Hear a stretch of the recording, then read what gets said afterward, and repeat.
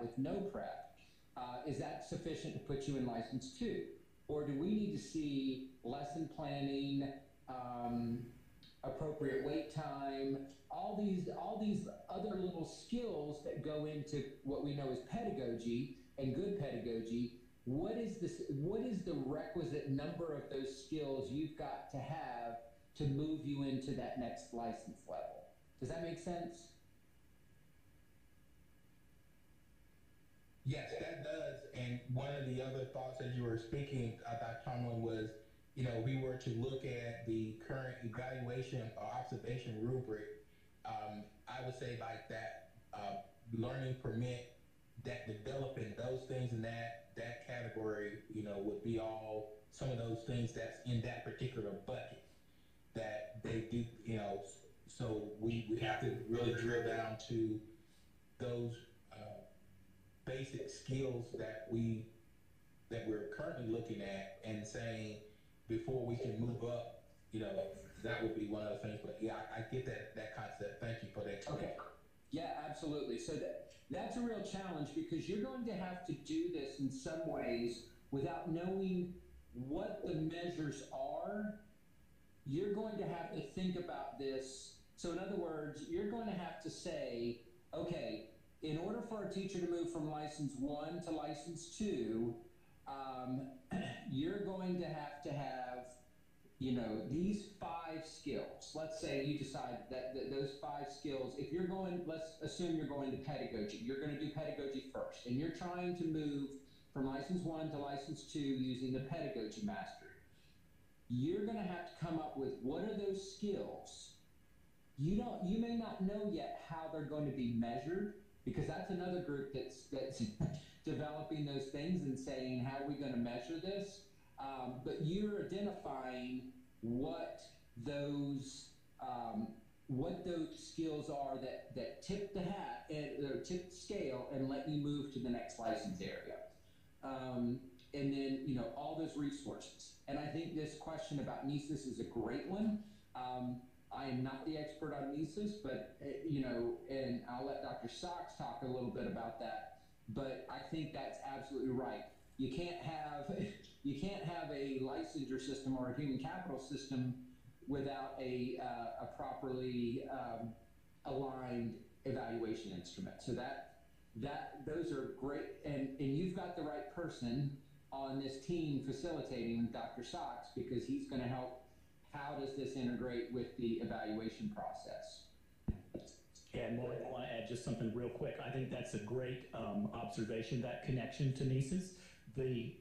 Because I think the intent of the rubric, if you think about that developing column, that really is speaking to the kinds of things that we would want those teachers who were just prepared to have. In fact, if you were to look at the pre-service rubric for teachers, the proficient column for a pre-service teacher is the same stuff that is in our developing column. So that relationship is really powerful. So I think that'll be a really good strategy when the time comes to really sit down and put heads together to figure out what those things might be. I think putting NESIS on the table could be a really good thing to generate ideas and keep that aligned. The other thing that was in the slide that Maureen shared a minute ago is a very real outcome of this could be not only that we use NESIS and its current status to inform how this licensure movement pathway works, but we could discover things that we believe are logical recommendations for improvement of our evaluation processes in the future, so that these two things will dovetail and align. So we'll be able to try to hold those things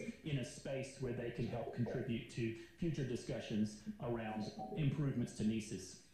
So thanks, that was a great connection.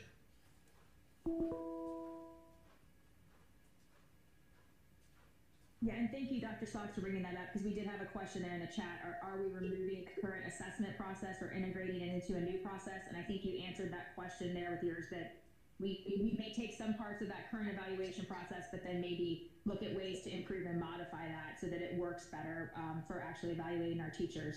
We also had a question, are the advanced teacher mentors being paid, and how are they being trained, or is that another committee? So I'll kind of take that at the beginning, but then Dr. Tomlin and Dr. Sachs, if you want to jump on and add. So the payment piece is being handled by another committee.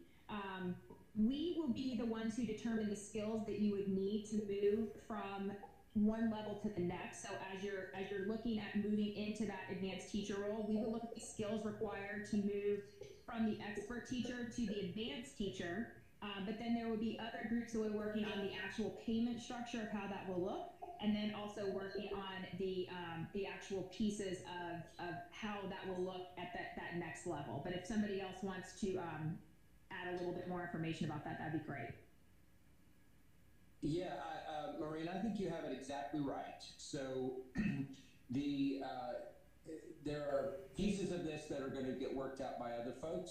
So another question on the advanced teacher roles that's come up, just to go ahead and put it out there so you're all aware that these questions have been asked and assigned to those subcommittees. Is this going to be allotment driven, or is it going to be some other kind of calculation that determines the number of advanced teachers?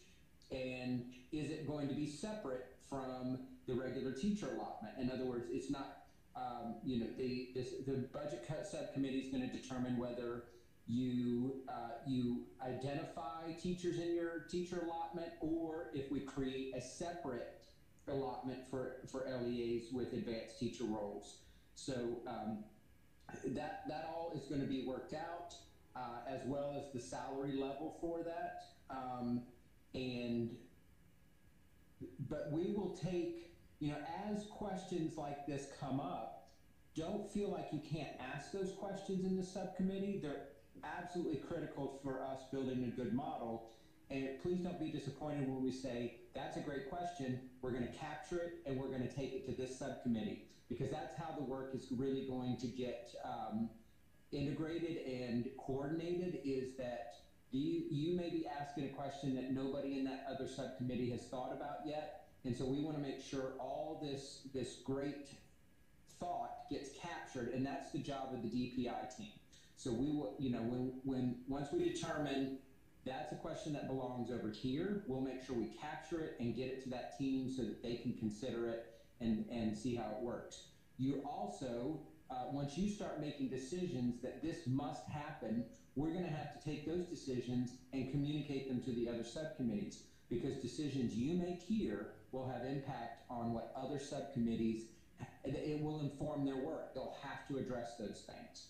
So I hope that makes sense, and I hope if it doesn't, that as we move through this process, it'll start to kind of become clear to you. Dr. Tomberlin, Ms. Stover, can I ask a question? Just kind of to the group. I was not here in the first meeting. This is Keisha Clemens, and good morning to everybody. I was not here in the first meeting, so I may be misunderstanding a little bit, but from what I thought you said is that we're not creating a new evaluation system. That's going to stay intact. And within that, like rubric, there are already specific skills built into that. So are you asking our team to begin with just kind of brainstorming things, or should we start with some sort of what we have in place and looking at those skills that are built into that evaluation system and looking at what we think is most important and kind of going about it that way? Like, how do you want us to approach this part? Are we just brainstorming without influence of any frameworks? Or do we need to start with something to kind of pull out some of those skills that we think are the most important? I don't know if my question makes sense, but you can follow up with that. So this is Tom, and it makes perfect sense to me. I think that you should consider everything that's out there that we're either providing to you or what currently exists as a resource, not a requirement. So take what you want from NESIS, take what you want from that Teaching Works document we sent you, take what you want from the EdTPA, and say, these are the things that we find critical. This is yours to create. I wouldn't worry so much about the evaluation system. That will be work that has to be done. If you create something for which the evaluation system is no longer sufficient, then we'll do that work to make sure that that gets aligned. So don't feel like you're bounded by anything other than those two guiding questions that we put in front of you. Does this have impact on students and their learning? And can you measure this in an authentic way in the classroom, in the program? Yeah, I want to this is Robert. I want to reiterate what Tom just said. As the person who has to help support nieces across the state right now, I think it's critical that this group not be constrained by the nieces rubric or the nieces process. It is one of a large array of things that can inform this. We just have to remember that the evaluation system is going to be continuing and moving forward, and at some point in the future, this license advancement process and our evaluation system will have to coexist. So with that in mind, I think the evaluation system can be a good element of this. An example I will give is if you understand the rubric, we've already spoken to the idea that the developing column information can help inform the questions, what do we need for the teachers to know and be able to do on the left side of this image. But if you move way over to the proficient column, if you know that rubric well, you know the proficient column is about influencing other professionals in the building. Well, that's the work of those teachers at the right-hand side of this. So as we think of all of the kinds of things that should inform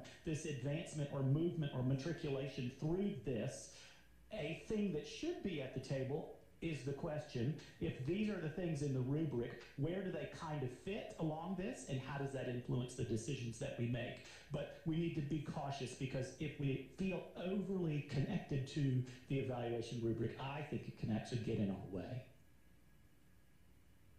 This is Tanya Smith. May I ask a question or just make a statement, please? As a teacher that is still in the classroom, I love that we're actually doing this work and we're really looking at it and digging in really hard. What I would like to see, because I'm doing 2 peer evaluations for 2 of my mentees this week actually, I want us to make sure that whatever it is we put in place has no room for subjectivity. I would like for it to be very clear and concise and easily measured, so that, you know, if I'm looking at it, I can actually, I don't know if what I'm saying is making sense to echo Ms. Clemens, but do you understand what I'm asking? I want to make sure that the steps that we're looking for on this tiered system are clear and concise so that there is no question.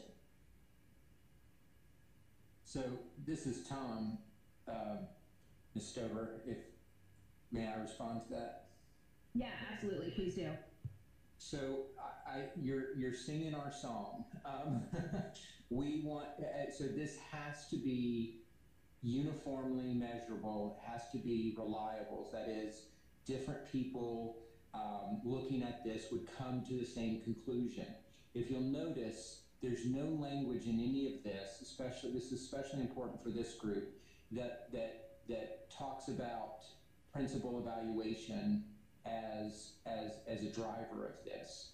And that's not saying that it's totally off the table, but if the group is in agreement on what you just said, principal evaluation could not be part of this, because we know it's much too variable from district to district, and that's okay. That's not a criticism. That's just a statement of fact that would not be a uniform. Do what? Absolutely. I'm not being critical. I'm not, I'm just saying that in my experience, I've had over my 25 years of teaching, just, working towards self-reflection and improving my work, I would work 1 year as hard as humanly possible and my evaluation go down. And then I'm in the trenches in that. So you guys know how that feels. And just making sure that if it's clear and concise, there's no question, and then you can go forward and continue to improve as you teach. You've got those steps. So yes. Yeah, absolutely. So that's why we have not kind of put this out there, is because the reliability of that measure is not what we would consider up to standard for a statewide license. So you need to think about that. I'm not saying that that's off the table. I'm just saying that's going to be the pushback, is how do you measure that authentically and reliably across all teachers across the state? So those are the kinds of things you need to address. Now, with that, you have to understand that some of these measures it won't be possible to do this what we call quantitatively. They aren't absolute numbers that we can run the numbers. So we'll help talk about when you're talking about qualitative examples of demonstration of effectiveness. How do you ensure some reliability to that? And we'll get into that later. So you shouldn't shy away from qualitative measures. They're important.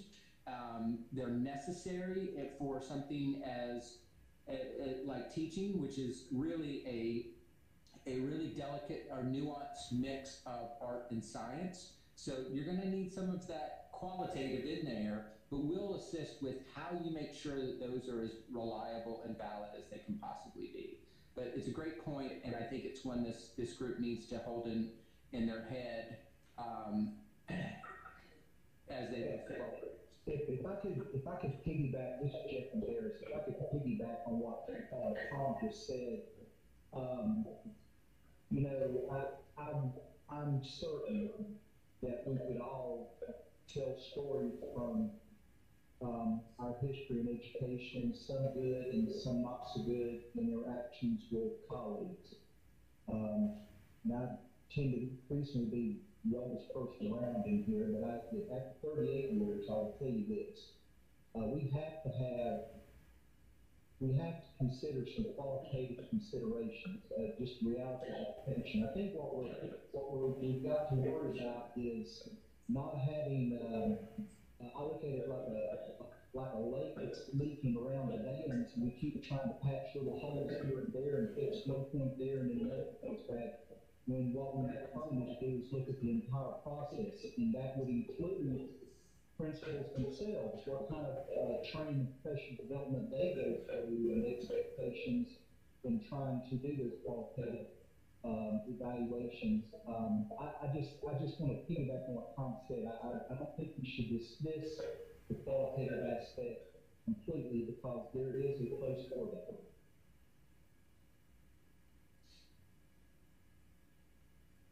We had another question in the chat that's, if entry can occur at multiple points, learning permit through level 3, then how do we define skills needed to move through these levels without being part of the work of entry and prep? And I think with that one, there will be some overlap where things that entry and prep are requiring for where you enter in will overlap with some of the work we're doing to say, what are those skills? So based on the skills that we say you must have to be at level 1, 2, 3, entry and prep would then say, okay, well, a pre-service teacher with this experience would go into this level. And so there will be some work where we're overlapping, and that's why that communication piece will be critically important as we move forward in this process, so that entry and prep understands what we're doing, we understand what budget and compensation is doing, and that way we're all able to work together so that we're able to come up with a cohesive system that makes sense and works for teachers in our state. And if Dr. Tomberlin or Dr. Sockner, anyone else wanted to add in on that one, please do. I don't have anything to add. I think you put it very well. I think Dr. Hart wanted to say something. She had put a comment in the chat. Thank you, Kate. Is that right, Dr. Hart? Yes, I appreciate that. Thank you. Sure.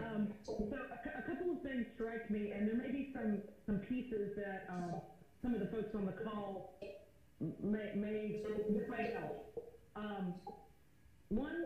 One thing that I'm not sure that folks outside of higher ed are aware is that in order for us to make a licensure recommendation for a candidate who is completing a teacher preparation program, there's a document that gets signed off on, and I'm sorry, I think somebody's got their mute off, because I'm hearing some feedback, so I don't know who that is, but there is a document that has to be signed off on by the faculty supervisor from the university, by the cooperating teacher in the classroom, and by the principal to ensure that they have seen the student teacher demonstrate these standards.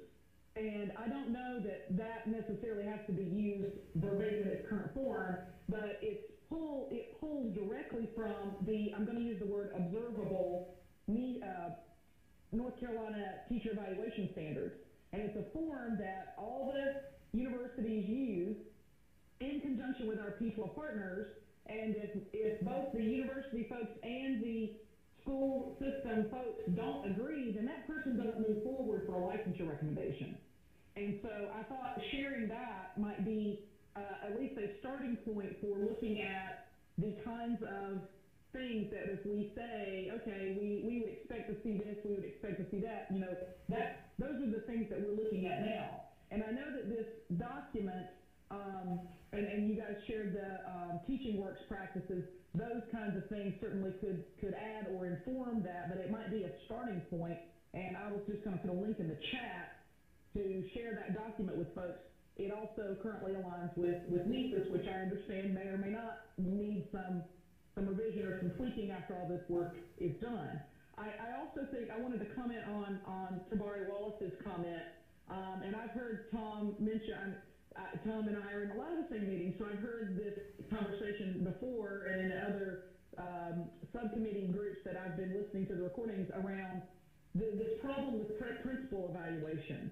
That principal evaluation, I understand from a research sort of logistical perspective that there may be a need to increase the training or to talk about how that tool is used more effectively. And I think I have some concerns around, you know, I don't want to use the word dismissing, Tom, because I don't think that's what you meant, and I don't want to put words in your mouth. But this idea that we've got to come up with some measure that doesn't necessarily integrate the principal evaluation. And again, I know we're not saying that we wouldn't and all of those pieces, but there are so many different needs from so many different districts. And going back to, I think, Tanya's, and may have been somebody else's comment around personal reflection, you know, how those things get measured and what they look like for different districts and different teachers might be very personalized and very different. Depending on needs and whatnot. And I get it that we have to have a common standard, but then I also hear conversations around we want to open up this path to being a teacher. We want to make it wider with more, the term I have seen is off-ramps for people who aren't effective, and I'm still not clear on how we're measuring effectiveness. So I think to kind of ask us to determine what skills need to go from one piece to the next. You know, I'm thinking about the end goals. Where are we going with this? What is that? What do we want the perfect teacher, maybe not perfect, maybe I should say a starter teacher to be able to do? And then what do we want advanced teachers to be able to do? And looking at what are we currently asking them to do? And does that encompass everything we want or we want to see? And you know, there's so many moving pieces. I appreciate the DPI folks for the challenging work that you have, but those are just a couple of things that come out to me. I'm glad to put that link to the current certificate of teacher capacity document in the chat if people are interested in seeing that. But it does pull from the current rubric, and it does give us sort of a list of, you know, here's what we're currently asking, and we might look at that to say, is there something here that's missing? Not necessarily the standards, but more the skills. Yes, I'll be glad to. And I definitely agree with all of the aforementioned. This is Tabari Wallace. And I just posed a question in the chat. If not the principal, then who for qualitative measures in regards to effectiveness, especially in the advanced teacher adult leadership role? The advanced teacher classroom excellence, that can be done quantitatively per test results. But in regards to who best leads teachers in that advanced teacher role, right now the principal is the one who provides the buddy teacher and who matches up expertise versus mentor versus mentee. Some teachers need assistance in classroom management. You want to match your teacher with a great veteran teacher that has great classroom management skills. And I can go all the way down the paradigm. So if not the principal, assistant principal, then who? Who would do that? How do you do that externally within a building when you're trying to build teachers and build leaders capacity? That's just a question I just wanted to throw out there. Mr. Wallace, this is Keisha. I completely agree with you you. With that, I think you put something in the chat about, making sure that principals are trained to be able to do that, because that's where you see some discrepancies as well, is that principals are closest to it to be able to see, look for us, be able to identify what's happening, what's not happening. However, the capacity of our principals are not the same too, and whatever we use, that needs to be addressed. So I agree with you on both accounts. And to follow up with what Keisha just said, then I'll be quiet. I don't talk much in these meetings, but there is a safety net within the evaluation system, the teacher evaluation system, and our principal's evaluation system. It is called an artifact. If the teacher disagrees with the rating and think they should be farther right on the rating, they have the option to upload an artifact within the system. Once the principal reviews the artifact and then agrees, usually they can come to an agreement where that mark should be. If the teacher is still dissatisfied, then they can go further. But there is a safety mechanism within the evaluation instrument for the teacher if they feel that they have been slighted, that they can upload an artifact to prove their proficiency in that particular element.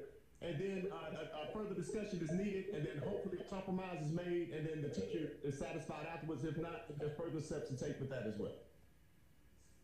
Yeah, this is Robert. I appreciate all the things that Tabari is sharing, and I think, like Laura mentioned a minute ago, Tom's statement about the inconsistency in what we see from principal evaluations across the state. Every time I hear him say that, I bristle a little, but I know that he's not saying that that instrument is not helpful. What he's saying is currently what we learn from folks from that instrument is inconsistent across the state. It's not particularly dependable. So what that has surfaced in Tabari's comment as well as in the chat is that if the teacher evaluation system or process influences this movement through the license process, then we need to be confident that principals across the state are conducting it in a similar manner. So what that's generating is a need for future training, and I think everybody who has spoken up about this agrees that that's important.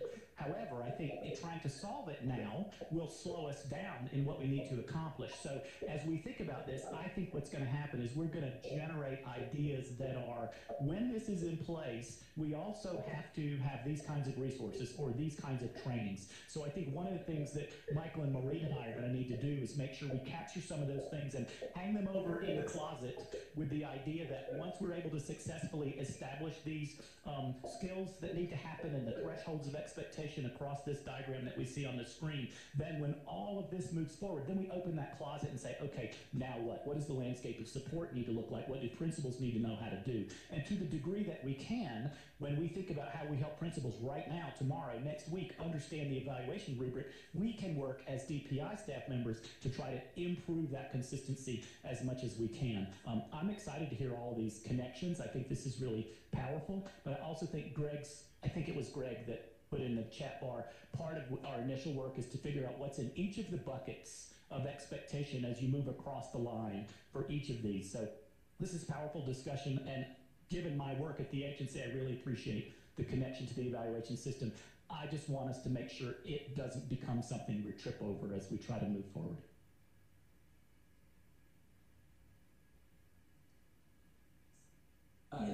This is Tom. Ms. Stobart, may I make Absolutely, Tom. Please go ahead. Thanks. So I want to clarify my statement. I don't think so.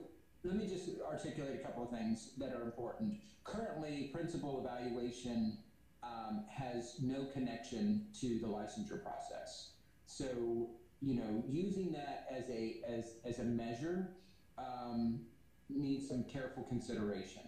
I think there's a renewal process aside. There's a connection with renewing the CPL.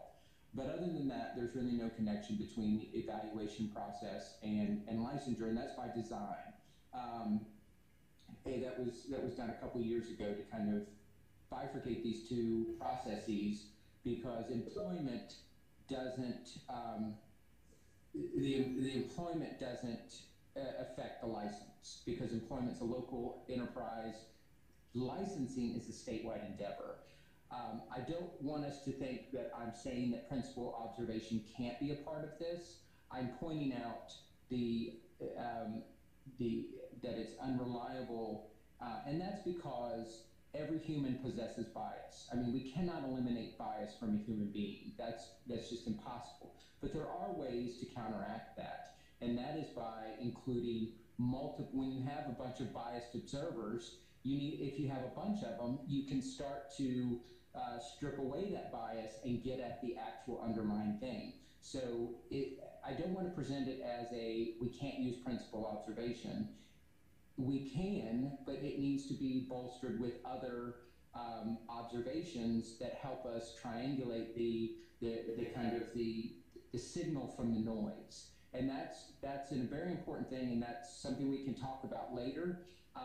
But there are great models for this across the country. Like, I think if you look at Maryland, their peer assistance program, how they're using master teachers to help determine whether those skills and competencies exist with teachers. You know, there's folks that have used student surveys to get at this. So I don't want you to think that the principals don't have a place in this. That's not what I'm saying at all. I'm saying you need to think about that in terms of a sole measure of this. So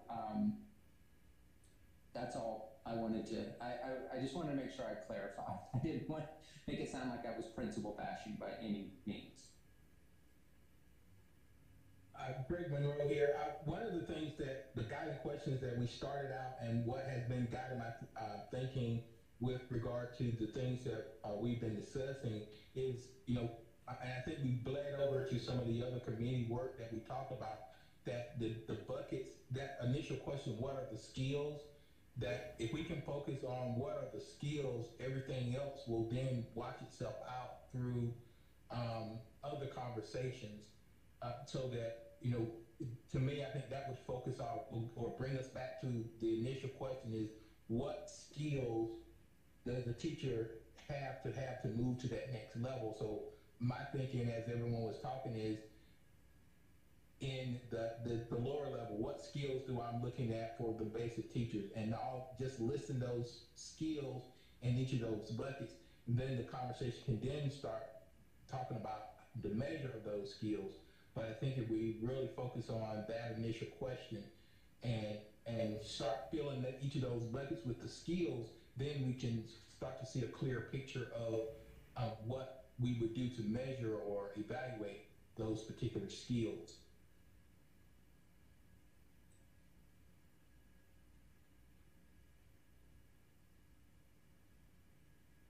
So for me, it would be helpful if somebody would tell us, okay, so where are we starting and moving on that? Because it feels like we're just sort of hanging the questions out there. And if we could, I don't know where we start, but I mean, I would argue that I think every student needs a completely certified, qualified teacher. So when we start backing off what goes in level 1 and what goes in level 2, it would be helpful to me for us to, start with a stripping away of, okay, so what are the bare essentials? Is that where we're starting, is sort of with I guess what I'm asking is, how are we working? Are we going to start with, okay, this is what we want every teacher to be able to do, and we're going to work back from that? Or are we going to start with, how are we handling this work? Maybe that's a Maureen Michael question. So, like when you look at the chart, can you go back to the picture of all the different levels? So when you look, you'll see there's that blue line between level 3 and level 4.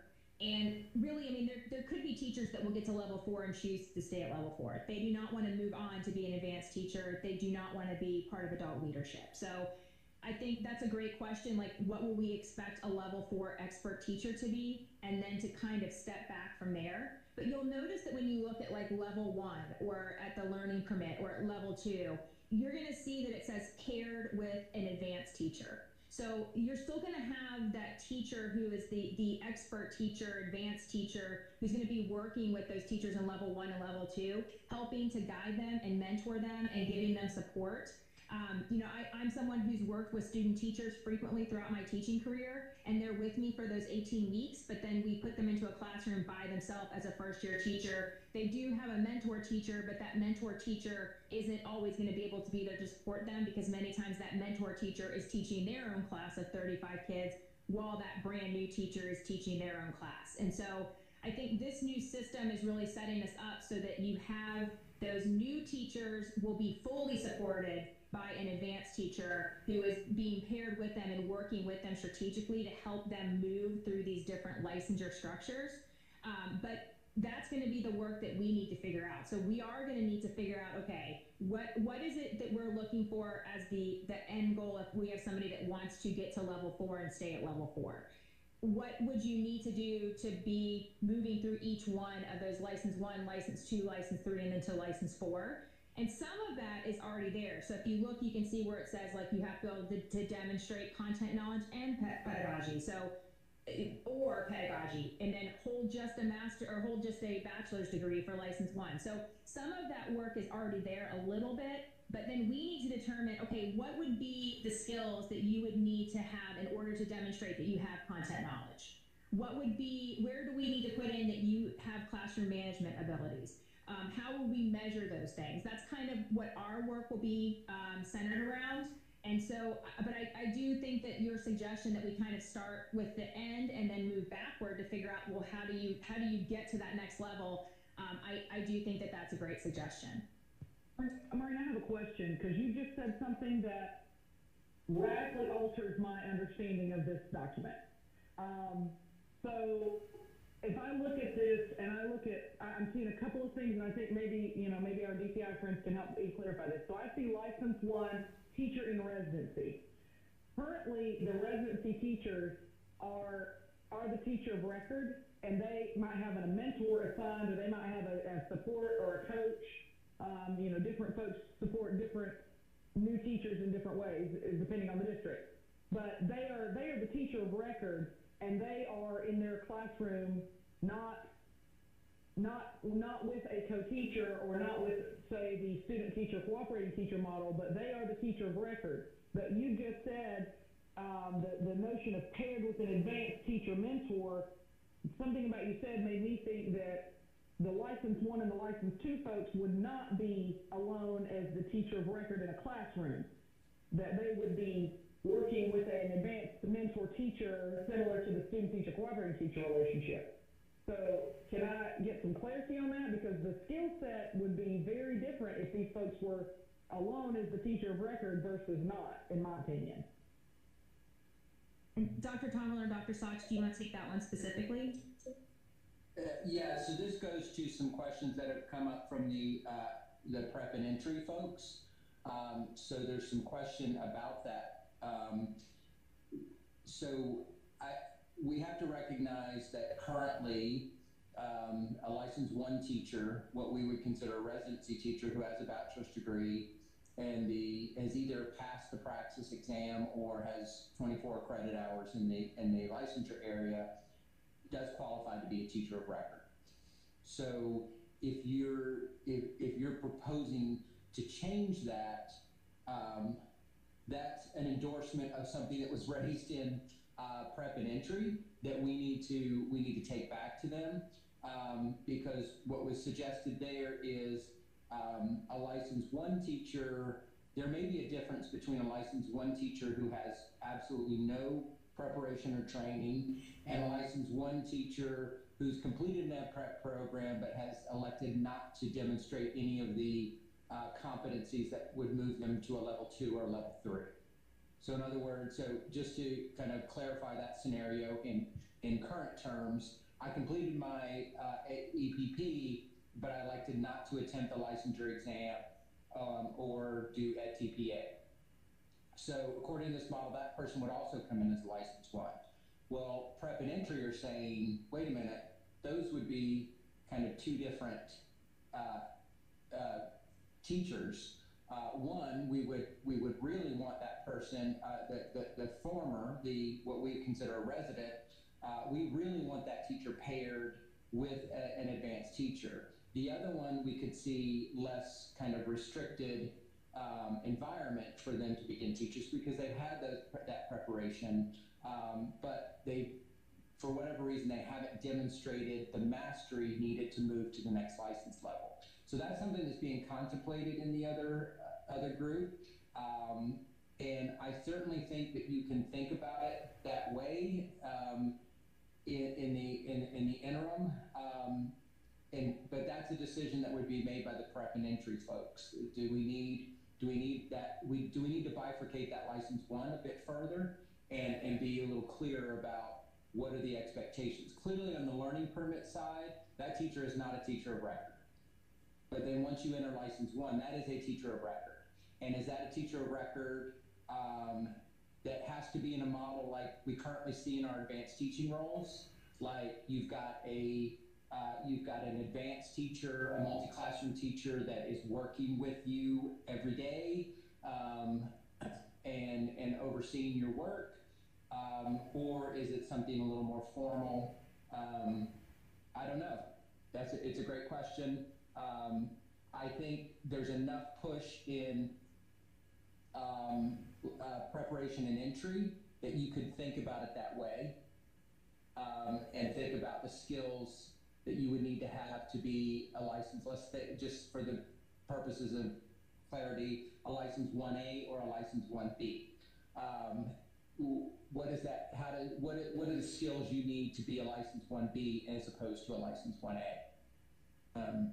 So that's super helpful, Tom, and I think that answers the question, because I just wanted to be clear that whoever's in license 1 or 2 would be considered the teacher of record. That's a different set of skills than if they're placed with somebody who is a true in-classroom mentor, and that would be part of my question. I do want to ask one other question I think would help me understand again the skill set. So Tom, I know I'm asking an unfair question because this is it's all in flux and it's, you're trying to juggle all the balls at one time. I understand that. But so in regard to, I see some things and I've heard some things around EdTPA and praxis still being required as a condition of mastery, I guess is one way to look at that. Is there any conversation around making those one option as opposed to something that everybody would have to complete? And I guess what I'm thinking about is, you just talked about a scenario where somebody who finished an EPP but couldn't pass the test would be placed in a license 1. That doesn't make sense to me, assuming that we place value on a teacher preparation program. If they finished that program and can't pass the test, we have people in that boat right now who are being hired out in public schools. And what I hear back from my P12 friends is, we wish they didn't have those barriers because they're great teachers, but the state's requiring these tests, and I realize there's actually legislative mandates. But I guess my question is, if a candidate graduates from a prepared teacher preparation program, they've gone through a successful STEM teaching experience, a P12 partner and a university person, multiple P12 folks have agreed that these people have finished these programs that have been approved by the state. And then something you just said was, if they haven't demonstrated the skills, that they could be pushed back to a license level 1, or maybe a level of license 1 that doesn't require as much supervision. To me, that gets back at, well, if we're establishing these skills and we say that they finished a preparation program that gives them the skills, how do those things reconcile? So again, I'm not trying to derail us, but I do think some understanding of what's on the table with the other options, is, I think even somebody put in our chat around, EdTPA and praxis, are those one path, but are those going to be applied for everybody? Because that's part of the problem that we're running into now, as far as, at least my people and friends, they chime in on that, but they tell me all the time, we've got these people from your program, but they just can't pass this praxis 2 exam, but they're an amazing teacher, and I'm going to have to fire them because they can't pass the test. Are we talking about, if they develop these skills and we observe and we document them in a preparation program, does that work? Or are those other things off the table? That's kind of what I'm trying to understand. Yeah, that's a great question, and I can tell you how we've talked about this with the licensure subcommittee, who is developing the measures. We have articulated the Human Capital Roundtable's vision that these licensure exams not go away, but they are one option in a menu of options for teachers to demonstrate their effectiveness or their mastery over content and or pedagogy. So you should anticipate a variety of options for those teachers to demonstrate their effectiveness. So it could be that they pass the Praxis and the Ed TPA.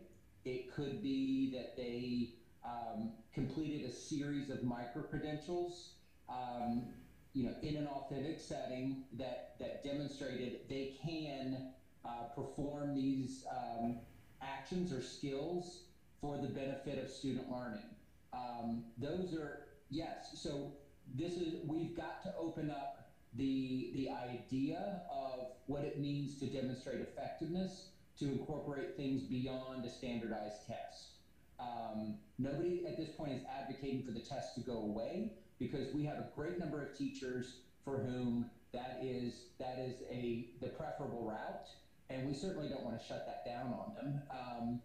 But we want to find other ways that teachers that are otherwise effective in their classroom can demonstrate that mastery over the content and the pedagogy.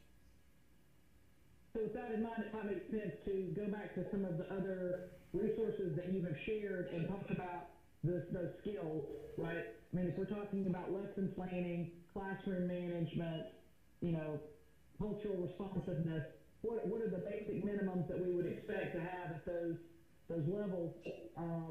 But if those are going to be reflected in those assessments, or those are going to be reflected in some of the pieces that are already out there, then it makes sense to me to be aware of, what's required in those assessments. We would want those to align, right? We don't want to require skills that are not being measured in those other pieces. And that's just a thought. Yep, I agree.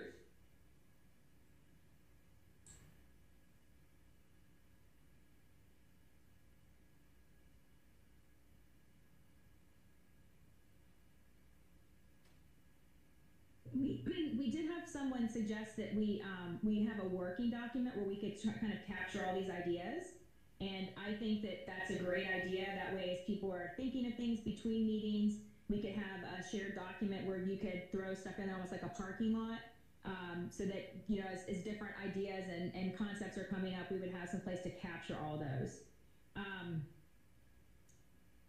So another idea would be that maybe with part of that shared document is that we could have like a chart or some kind of like Google form or something where we could capture some of the different ideas that each of you have for those different skill sets that you would need to move between level 1 to level 2 to 3, and then 3 to 4, so that we could get some of those ideas captured and organized and see where we have commonalities, or also maybe that would give some of us some ideas, like maybe you see somebody else mention something and that would give you an idea of a way that maybe you could add on to that.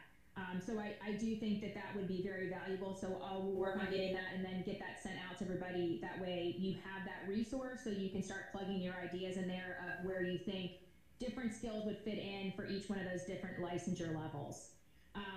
We also had Dr. Gregory Monroe made a really great point that he sees this kind of like the medical professional system, and that I think would be a really good parallel where you move through those different stages through the medical field before you're a fully licensed doctor. And I do think if we kind of think of it from that perspective of moving through a system where you are practicing the skills you need at each one of those levels so that you're able to attain those skills and then move to the next level. I think that's a really good way to kind of look at this and evaluate it, because I think that kind of gives us an idea in an existing system of how we want to move forward to get our teachers to that expert teacher level and then encourage them to move on to the advanced teacher roles. And so I think that's a really good way to look at it. I'm trying to go through the chat here and see other ones that I've missed. I did see a question up at the very beginning. It kind of goes into what we were talking about with the Praxis 2 and the Ed TPA, but just to make sure that question was answered sufficiently, it asked, let's see.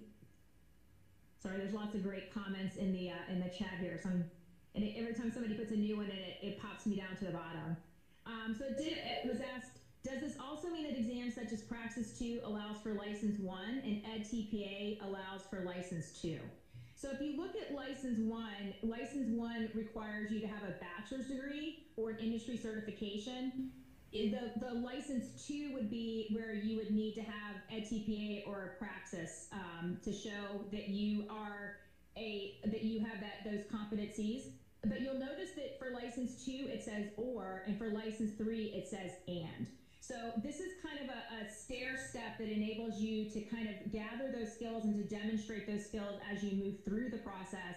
You do not need to have it completely done for license 1. You would be able to acquire those skills as you move through the licensure process. And if Dr. Tomberlin, if you wanted to add anything additionally to that?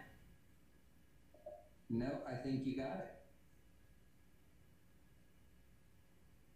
Unless there was something you wanted me to add. No, not at all. I was just making sure I'm not missing anything. So let's see. Also, I really there's been a lot of discussion in the chat about the artifacts, and I think that's really important. You know, as a teacher, whenever my principal would come in and do an evaluation, I would always upload artifacts from that lesson that was being evaluated. Even if I was getting in the distinguished column, I still always uploaded artifacts along with that evaluation. And I think that that's really important because I think that's a great skill to help our teachers learn when they're in the beginning years of their career, because that enables them to have things that they are able to show and to use as demonstration of their skills as a teacher. It's also one of the things that I always have my student teachers do. I help them make their first portfolio of lessons that they have done, and then they take that to their interview with them on their first interview, and that tends to help them get hired because instead of just talking about the things that they've acquired and the skills that they have, they can actually show that to whoever is interviewing them, and I think that that's really helpful. So I think that is a great thing that we should be encouraging everyone to include, and I think there would be space for either our subcommittee or one of the other subcommittees to somehow integrate that into this new licensure process. And not that it would have to be done for every single lesson, but for some of your highlight lessons, I think that that's a really great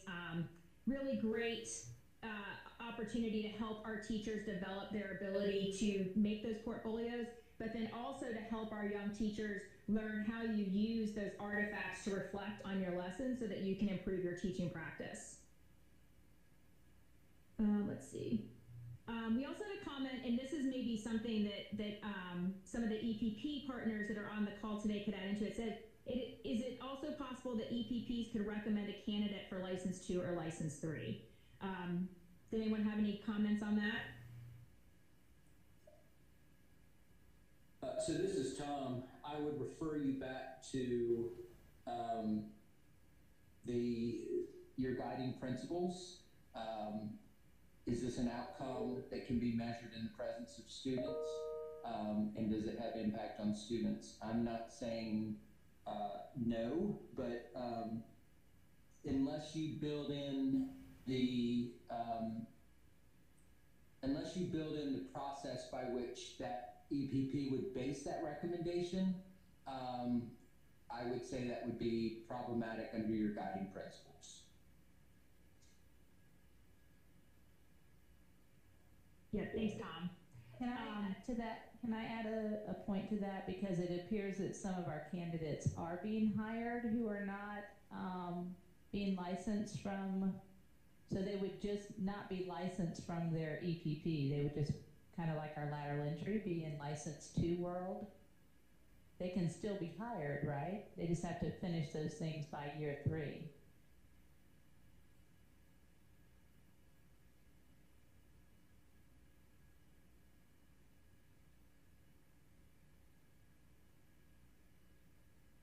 Yes, I do think that's correct, but Dr. Tomlin, do you want to verify that? Yes, that is happening, and so though I don't think it's entirely relevant to the question that was raised. So what I interpreted the question to be was, can an EPP recommend someone for a license 2 or license 3? Just saying we determine that this person meets those requirements, and I would question that without a clear understanding what the measures are that the EPP is basing that determination on. And then if that's the case, then my question would be, why does the EPP need to do that if the candidate has the demonstrated mastery? If that's happened, why does the EPP need to be the recommender? Why can't they just submit that in terms of placing them on the licensure scale? So really, I really want to think about this. I want to kind of pull you back from thinking about this as external entities that are giving something to a teacher. Really what we're talking about is the teacher, him or herself, has demonstrated this mastery and is empowered to say, this is my demonstration of that skill. This is all in the teacher, and the external things are how we measure that thing that's happening within the teacher. It's not a, I don't know another term to use here in this one. It's not an anointing of the teacher by some external entity. It's the teacher has demonstrated this, and we can all look at that demonstration and say, yep, that's it. So that's my hesitance in what's being described here. Is this really should be about the empowerment of teachers. They know and they can do, and they've done it, and we all have to look at that and recognize that as, yes, that person has mastered the content. Yes, that person has mastered the pedagogy. And I want to get away from the idea that somebody else is verifying that on their behalf. And I also, thank you, I appreciate that. And I also think this may not be the place where this discussion even needs to be happening. So, thanks, I appreciate it. Thank you. There was also a really great point from Nikisha in the chat where she asked, do we have an agreed upon understanding or definition of cultural responsiveness between and among the subgroups? This is important for all the subgroups to engage in this work when thinking about how individuals advance from one stage to the next regarding preparation, evaluation, and retention. And I think that's really important. So, it is extremely important that we are embedding those culturally responsive teaching practices at each level to ensure our teachers have those skills. But it is going to be critically important that we are including all subgroups so that we have a really good holistic understanding of what we mean by culturally responsive teaching practices and how those would be evaluated, and how we would, and what that means to each one of those distinct subgroups. So I do definitely agree that that's something we need to include, but that it's something that we need to be very intentional in how we're doing it, because we do not want to take away from the importance of the culturally responsive teaching practices because we don't fully articulate what those are and how those need to be embedded into our teacher skill sets. Did anybody have any additional comments on that before I move on to another question? Okay. Another one that I saw was asking, could master's degrees or national board certified teachers be included as some of the credentials? And I'll answer this one with my teacher hat on, and then I'll pass it on to the DPI folks. And I'm going to answer this question as someone who has 2 master's degrees in education and is planning to start my PhD in education in the next year. In my opinion, the fact that I have master's degrees do not make me a better teacher, and I did not have to really demonstrate anything in my classroom in order to earn those master's degrees. National board certification, though, and I am not nationally board certified yet. National board certification, though, I really like because you do have to be able to demonstrate the skills of being an effective teacher. So you have to write the portfolio questions, you need to have the videos. There's a lot embedded in that where you are actually demonstrating your expertise in teaching. So I think for what we're looking at here and our ability to really demonstrate expert teaching and to show that we're moving from one level to the next and improving in our teaching practice as we're moving through each one of these levels. I think using things that are similar to national board certified teaching practices, or if we give teachers credit for being nationally board certified, I do think that would be something that would help us build this out to be a more robust certification program. But with the master's degree, I think that we would need to have some very intentional, and I cringe when I say it, because I know a lot of people do not like that perspective, that the master's degree does not make me a better teacher.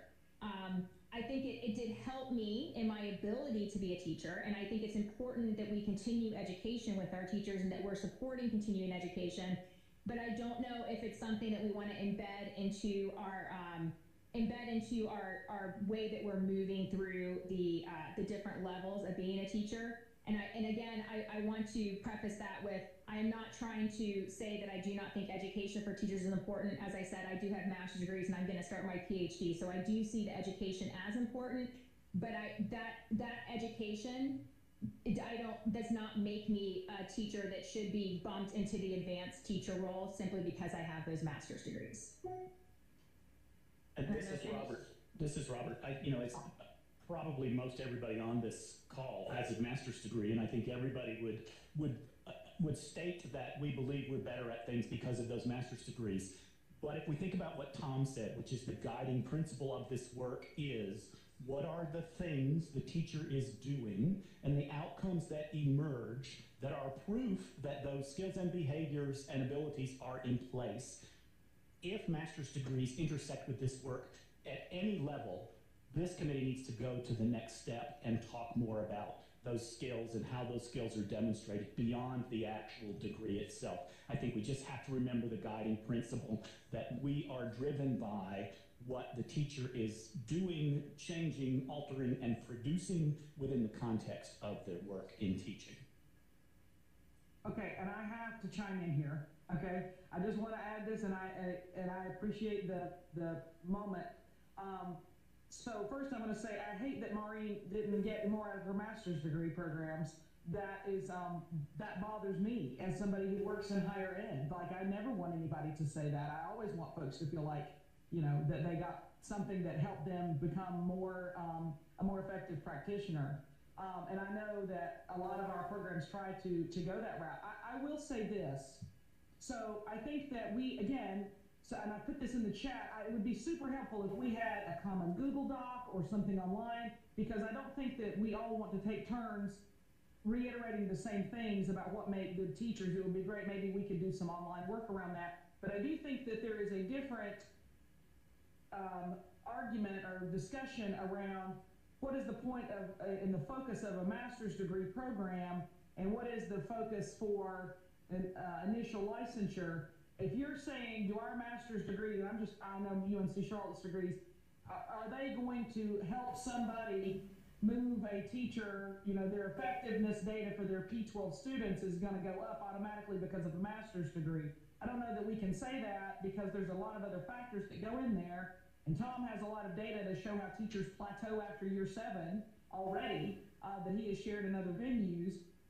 I think when we look at the advanced leadership pieces, there is some space for master's degree programs, and maybe those can be articulated more explicitly when we talk about those skill sets. Again, I know we've sort of had this broad conversation, and maybe we needed to have that before we dig into the work, but I think our master's programs are really focused on teacher leadership and reflective practice and using research in your classrooms and things like that. It's not necessarily on, okay, let's take your data and how can we move your kids to the next level, because that's not the focus of those advanced practitioner programs. When I see pieces here about competency in adult leadership via micro-credentials under that adult leadership, I would stack up the work that happens in our master's programs any day when we are talking about developing teacher leadership. And I don't know that there is I don't know how that connection happens any other way right now except by the principal evaluation.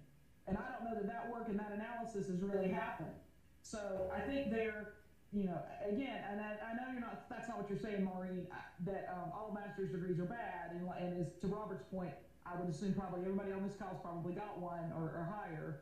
But I do think that it needs to be clear that most of our master's degrees are focused on the skills that I think are probably falling into the advanced leadership column, and what do those look like. I do not think it's fair, nor do we need to just dismiss master's degrees as being ineffective, and so therefore they can't appear on this continuum.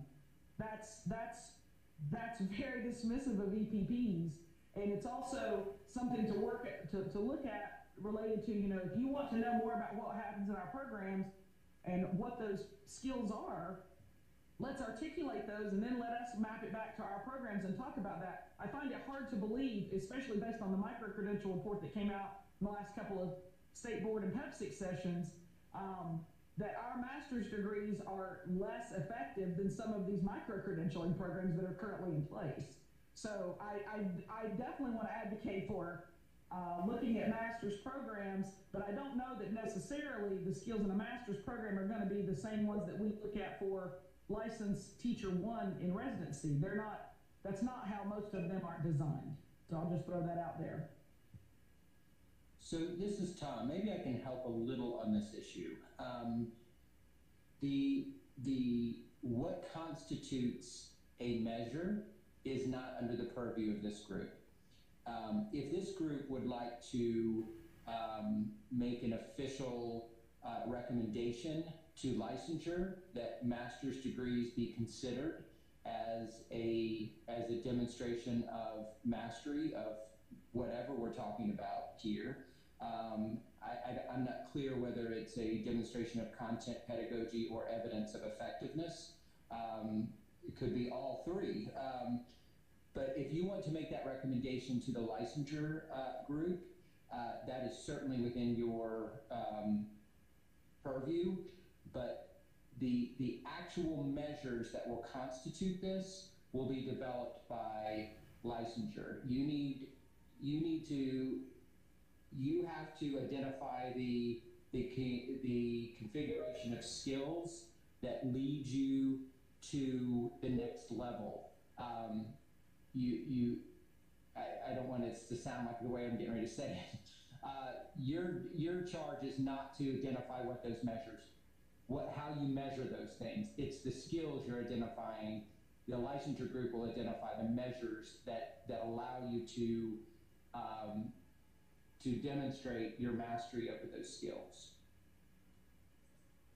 I hear you, Tom. I appreciate that. I'm not trying to derail us, but I think that there's probably some discussion around what those skills are, and then if it falls on an EPP or a micro-credential group or whatever, to map back to those and put those forward. But, you know, I'm happy to jump in on the skills. How can we do that? What's the best way to do that?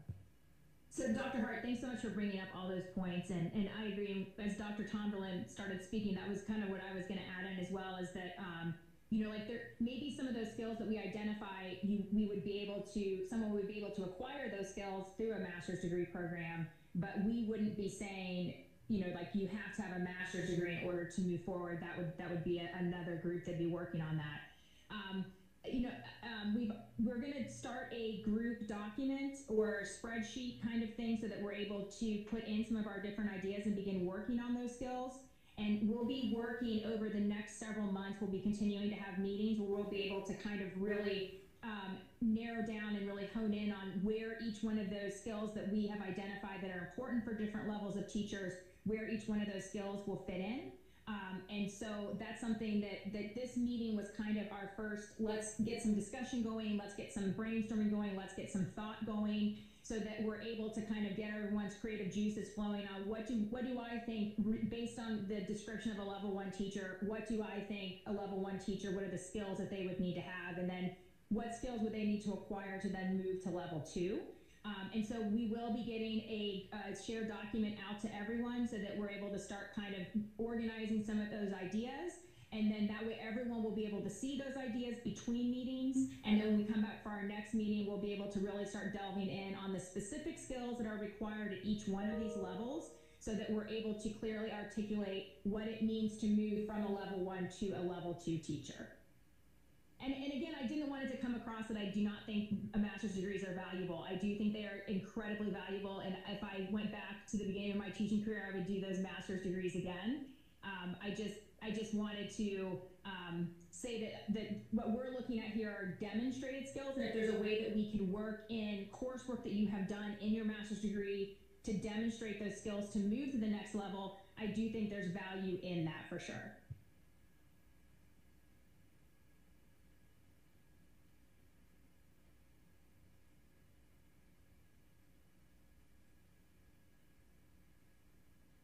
Okay, do we have any other comments? See, I do see that we have one more thought about master's degrees. They have different purposes and outcomes. Okay. Did I miss any of the questions in the chat? I think I captured all of them, but if I missed anyone's question that you posted, if you could just unmute and ask that question.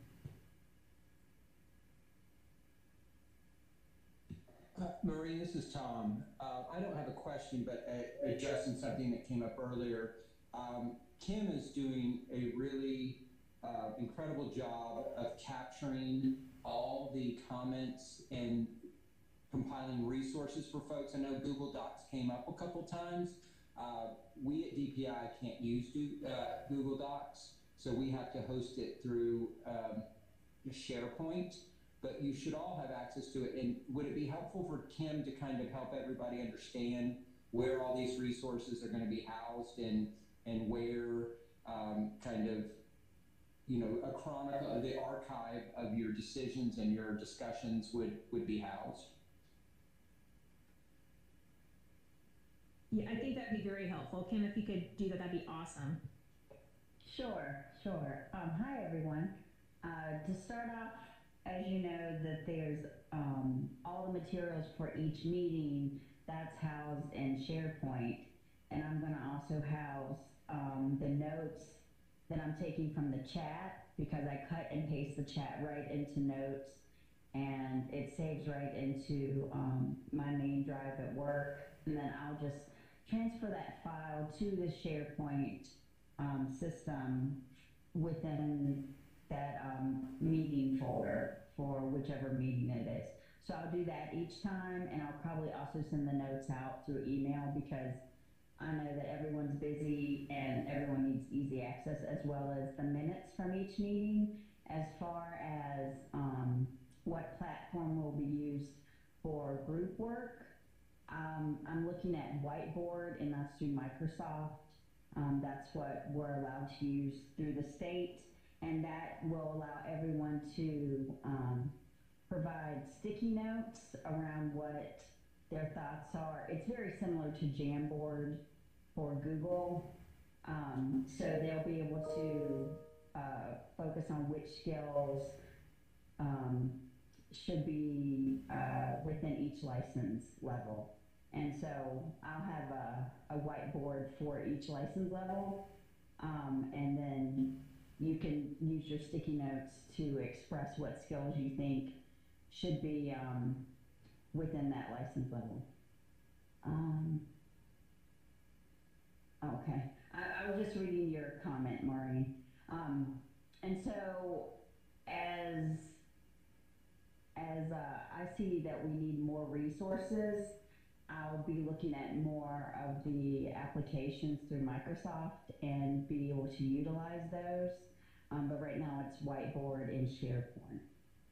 But please reach out to me if you have any confusion around those, or if you're not able to access anything.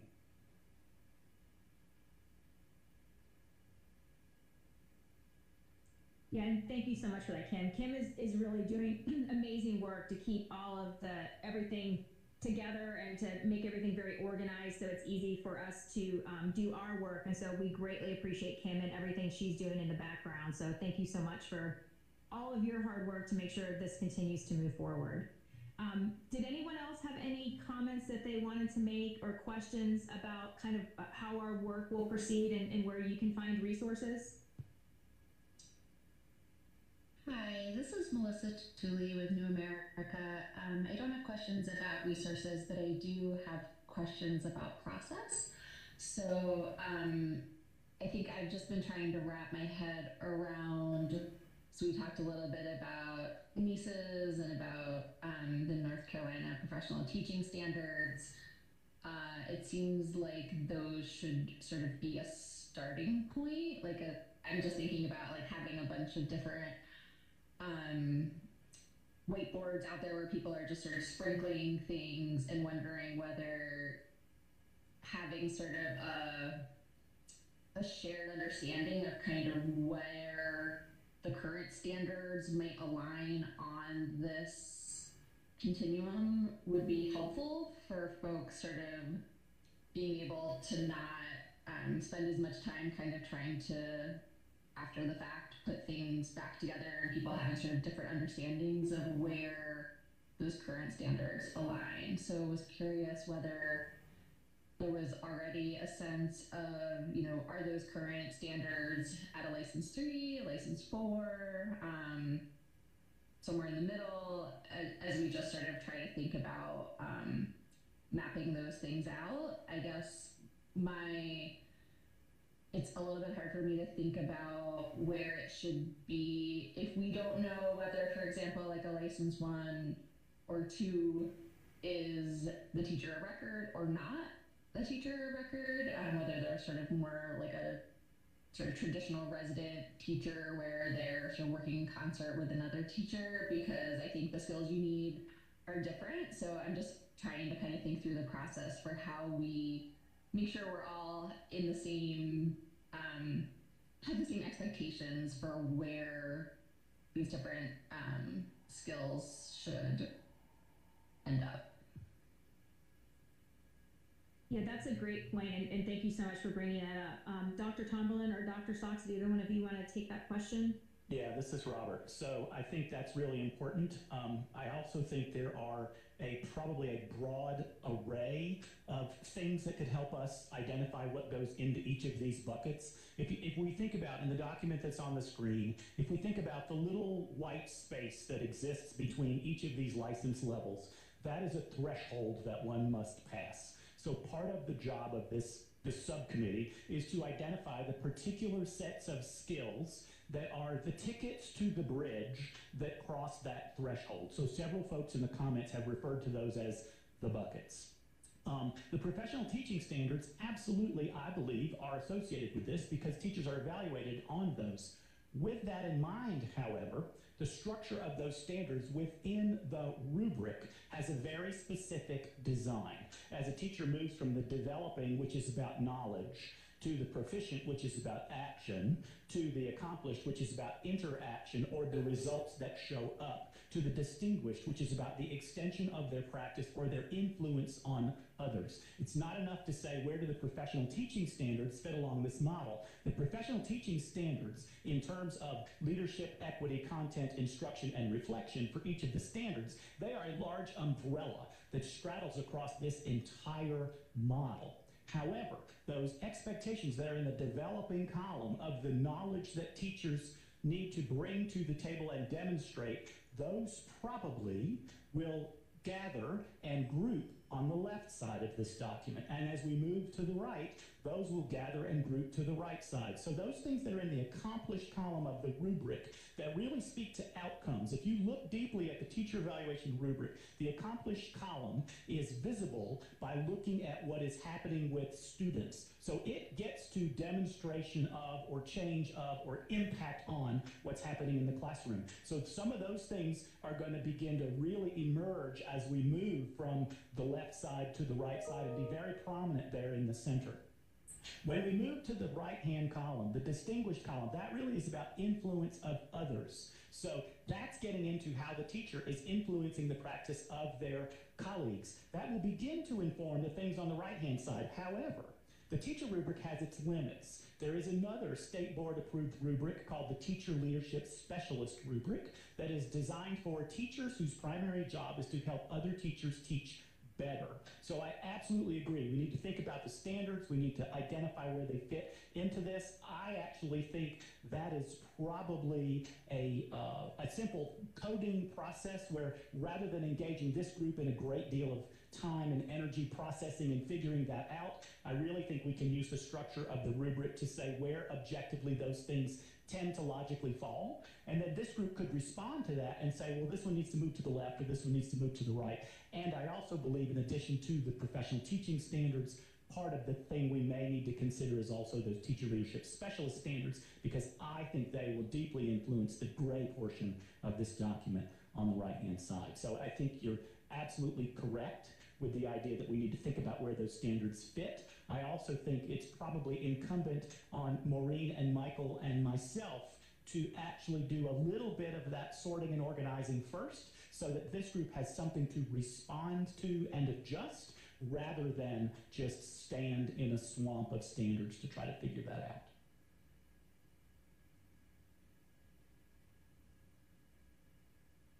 Yeah, and thanks so much for that, Dr. Sox. That definitely clarified that question, so thank you very much. Were there any other questions or comments?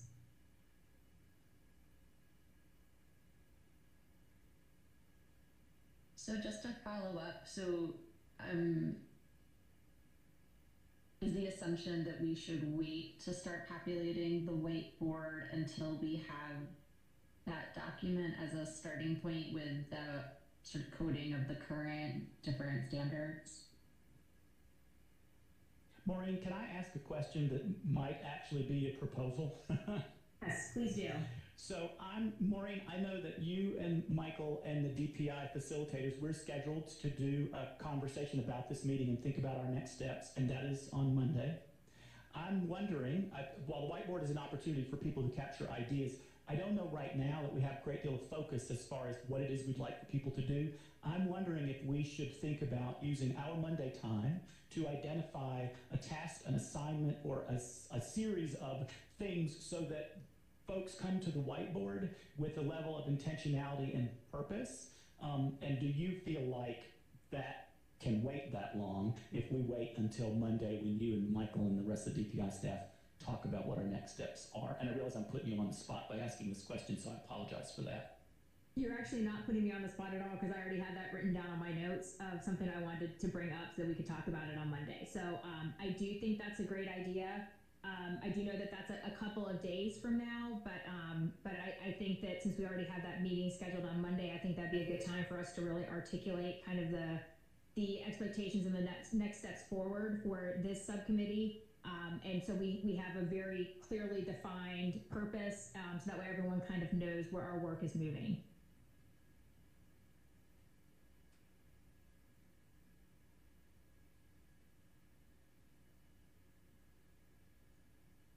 And okay, great. And then Kim just said that she's gonna share the whiteboard on Monday, and then that way we'll be able to start working on assignments. Another thing that Dr. Maher and I thought would be very helpful is that as we begin moving forward on the work, that we would break into kind of subgroups or breakout groups, where you would work with a smaller group on specific tasks or specific assignments. And then we could bring that information back to the whole group so that we can all kind of discuss it. But I think that will make things a lot more manageable. And so you will see that coming out here in the next couple of days to weeks, as well as we start figuring out like how we're going to break everybody up into those subgroups. But I do very much appreciate all of the comments and questions today. I think it really helped bring up some of the different concerns and some different ideas and some of the different questions that surround the work that we're going to be doing. I do realize that this is a lot of work, and it's not clearly defined right now as much as I'm sure we would all really like it to be, because it's something new and it's something that we're taking on in North Carolina that we haven't seen happen anywhere else. So this would truly redefine the way that we are helping our teachers continue to improve and move through their teaching practice, and by acquiring new skills so they're able to move to different levels of teaching. And I think that this is something that when we have this finished, all of the kind of little bits of trying to navigate through it and the challenges we're facing right now will be well worth the end product, because I think that these conversations are going to be what gets us to a really great product at the end of the process, so that we have this really robust way that we're identifying our teachers, what level that they are beginning in, and how they can clearly move through each one of those additional levels as they continue through their teaching career and profession. And so I thank each of you for being here this morning and for sharing all of your thoughts. If there's anything else that someone would like to add, please go ahead and jump on. But I really do appreciate everyone being here and for all of the hard work that you're putting into this. I know that it takes a lot of time out of everyone's days, and it is greatly appreciated that all of you are here and providing the inputs and ideas, and you're bringing up your concerns so that we're able to really come to a really cohesive, fantastic product when we finish the process.